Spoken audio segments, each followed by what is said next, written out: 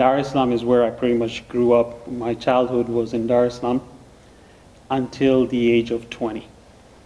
And I finished my high school over there before I moved out. At the age of 1.5 years old, I was diagnosed with polio. Oh, wow. And pretty much from my neck down was totally paralyzed. New York is where I first had my close interaction with the community. In a sense that in Toronto, my community involvement was very limited to volleyball. So we flew to Daytona Beach, and when we came to Daytona Beach, that was the weekend of Daytona 500.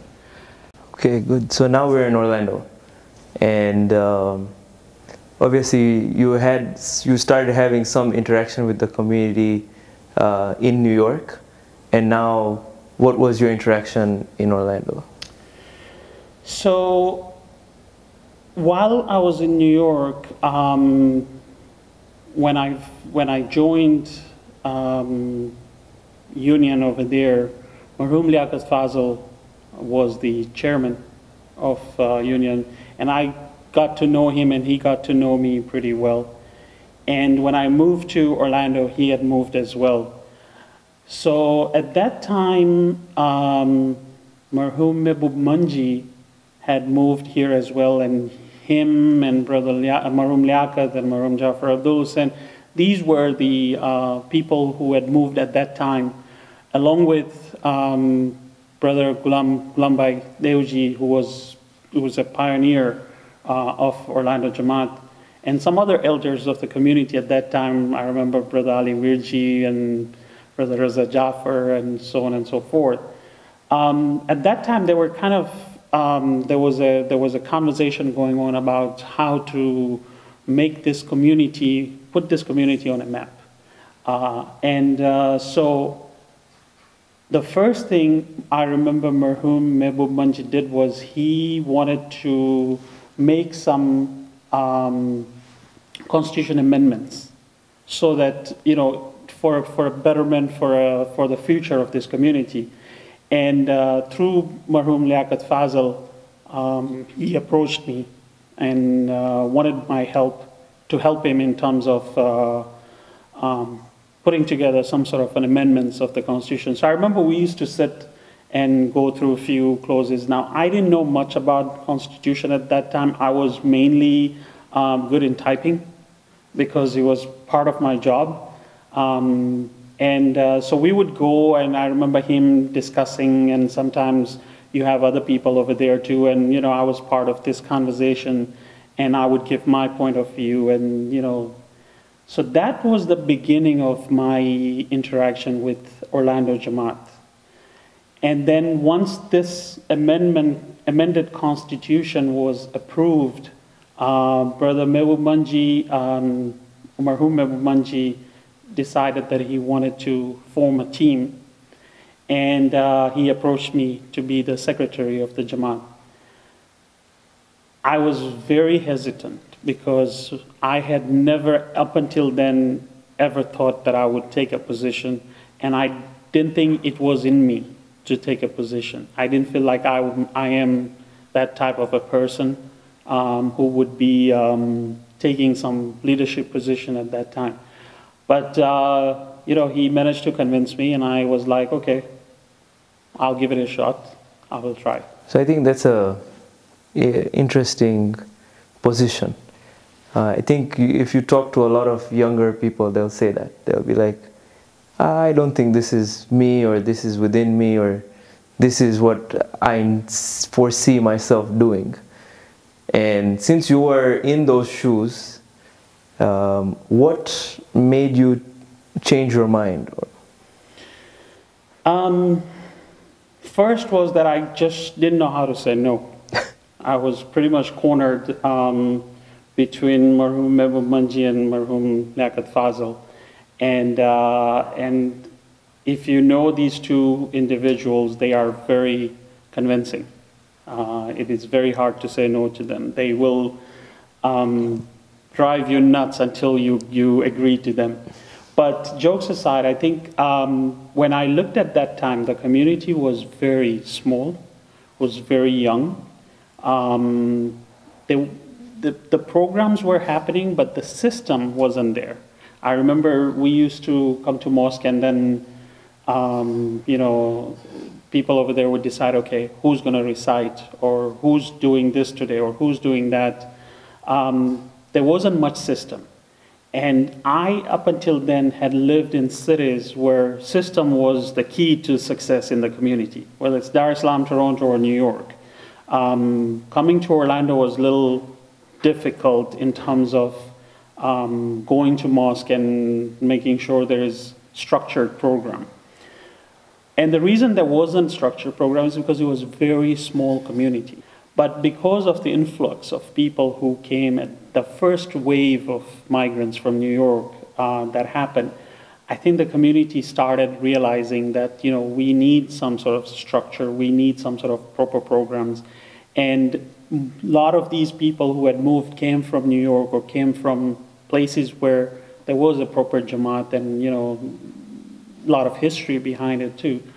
So it became a little difficult. So when I looked at all that, I was like, okay, I can at least help in terms of putting together, helping in putting together program or things like that. So I remember that was the time, this is what I'm talking about back in 1999, that was the time the internet was becoming more and more popular. And we were all excited that we set up our first email system. We were all excited with first website, you know, happened at that time too. So this is where I think, with my background and being one of the youngsters in the community, I think this is what Marhum Mehboob Manji and Marhum Liaquat Fazil wanted, that perspective from a youngster. And I would talk to, you know, people of my age, my friends, you know, who are now, obviously, we're all grown up and old now. But at that time, you know, you get a lot of input. And when you are with your friends, you know, they, at that time, at that age, it's a different perspective than somebody who's much older. So I think that's what I brought to the community. Other than that, I was pretty much learning on the go. I didn't have any experience. I didn't even know how to coordinate with people.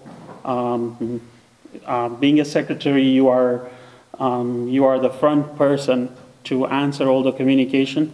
Trust me, I was the last person anybody wanted to talk because I didn't have much of a clue. So, you know, my interaction, my contribution to the community at that time was sort of limited to bringing that young person's perspective. And I had a few friends who had moved from New York with me. We would constantly discuss, and I would get ideas from them. Sometimes I would get help from them of how to make things better, and I would bring their suggestion to the table. And you know, the rest of the committee were a generation older than me, would take that, you know, anything that would make things better. So that was pretty much my interaction with the committee at that time, and this was between 1999 to 2001. I think there's one very important thing that you've mentioned is that if you want your perspective to be heard or to be implemented, then you have to be part of that system. You have to sort of bring the change from within, and your conversations with you know, your friends, your peers, and your own understanding of where you saw the community sort of drove you towards taking that decision of joining the committee and bringing about change from within. Yeah, absolutely. I truly believe that if you, it's much easier to sit at the back and say, this is what should be done, rather than getting in the front and being part of doing it. But if you truly believe that, you know, you want to help, then go there and see how you can help. And if there is your perspective that you want to, you want to bring it to the table, then yeah, bring it to the table. If majority feels that, if people feel that there is a value to it, there is no reason not to accept it. But you have to have it within you to do it. Don't sit at the back and just, give suggestions without helping how to implement those suggestions. I think that's very tough for the people to do. But, step up and help. And it doesn't have to be at the managing committee level. It can be at subcommittee level. It can be at voluntary level. But, be part of it. Yeah, I think you've highlighted a lot of interesting points there. So that was your term as secretary, correct? Yes. And then what happened after that? So after I finished my term as a secretary, I was, like any other youth, I was more interested in sports. And I was gravitated more towards over there. That's where all my friends were. And up until then, Union Sports Club had done 2 volleyball tournaments, very successful. But then, we were at, I remember we were at a sports festival in Dubai, and we were very inspired that we can do something like that, maybe not at that scale, but we can do something like a multi-sport festival in Orlando. And we came back, and I joined, a few of us, we joined as part of the managing committee. This was 2001, 2002. And we had our first sports festival in 2002, and that was commemorating 5 years of Union, because we had started Union Sports Club when we moved here in '97. So 2002 was a 5th-year anniversary, and it was a multi-sport festival. So I served between 2001 to 2007, 2008, 4 years as a secretary, 2 years as chairman. And that was pretty much my, my motivation, because I was part of the playing member as well. And my interest at that time was more towards sports than towards Jamaat. Now, at the same time, in Jamaat, we used to volunteer. We always used to help out and volunteer. In fact, during that time, HIC volunteering was done by Union Sports Club. So being part of Union Sports Club automatically made us available to do volunteering at the Jamaat level. So it was a good partnership between HIC and Union Sports Club at that time, and it really worked for the few years that we were doing it. So this sort of reminds me of the conversation I had with Riaz uncle. He had a similar view in terms of being involved with Union and then sort of coming to the Jamaat. So what is your take on having a sports club and the importance of it, and how, I guess, it sort of transitions you into other more higher responsibilities? First of all, in my opinion about having a sports club or having sports within community is extremely high. I think it is very important. I'm of a true believer that having a multi-purpose hall or a gym is as important as having a mosque, because that's where you're going to get people. Today, it's not just here. Any communities worldwide you can go. There are more people at the gym for a sporting event than at the mosque for namaz. So I personally believe that there are ways of putting these two together, if possible, whereby you can have your sport event, and you can even integrate the religious part of it too. I remember seeing this back in New York. We used to have volleyball tournament in Ramzan, and every Friday when we have the tournament, we all skipped mosque. Well, let me take it back. We didn't skip mosque. We went for iftar, and then we left. So we would skip the entire rest of the program in mosque. But I remember the people over there who were our leaders at Union Sports Club, New York, used to emphasize that we are not going to start until we have dua recited at the ground. So we used to have a dua recited every Friday before we start the game. And it was fully attended by the youths. In fact, there were more people in that dua than there were in regular days in the mosque. And that was my first interaction about it.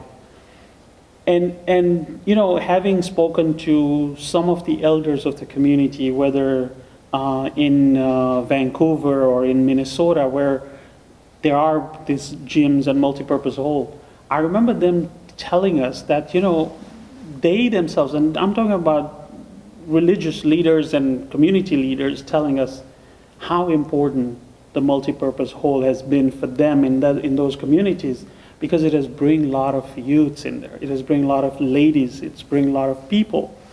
And because of that, the attendance at the mosque has gone up. So I believe very strongly that we need a balance. It can't be just one or the other. You can't just have sport and no religion, but at the same time, you can't have just religion and no sport. It has to be hand in hand together.